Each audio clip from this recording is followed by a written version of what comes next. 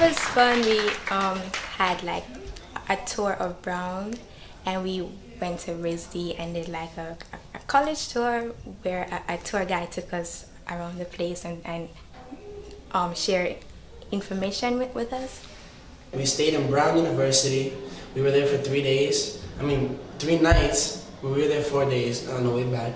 And it was cool. We took a tour of Rhode Island School of Design in Brown, and we did a lot of work. We had two teachings over there. We had 2 teachings with New Urban Arts, and one we had at Brown University, and we basically just invited anybody to come. Our goal this summer was really to keep Haiti on everyone's minds. So what we're trying to do is we're trying to raise awareness, sort of not raise awareness, but maintain awareness, because everyone knows about Haiti, but it's all about making sure that they know more than they did before.